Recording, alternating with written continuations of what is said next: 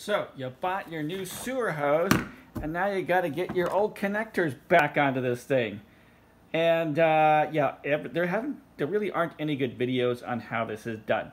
They're basically all lies because you try to get this thing in there. It's almost impossible, honestly.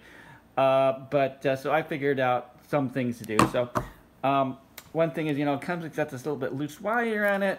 So I think the first thing you want to do is you want to get rid of that. Snip that off, and then cut it close to the wire so you get rid of all of this extra vinyl around the edge, okay? And then once you have that, then what I did is I stuck something which was a bit big, and I jammed it into the hose here, because what you need to do is you need to flatten out these first couple of rings here, okay? So I jammed this in here, put a couple other screwdrivers and other things in there, and then I took a hair dryer and I hit it with a lot of heat to flatten out, this section here. Now, once you do that, then you find the end that has the raw wire.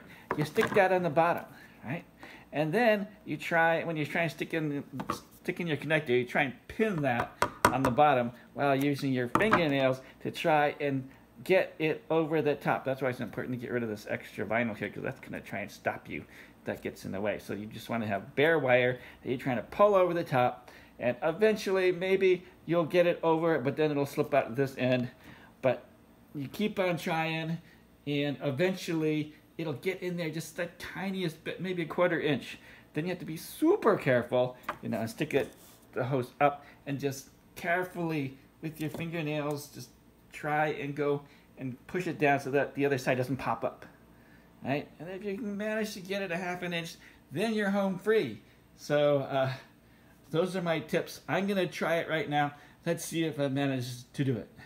Okay, see, I've trimmed off the extra wire, and I have trimmed off the extra vinyl, right up until it gets to where they cut it, right?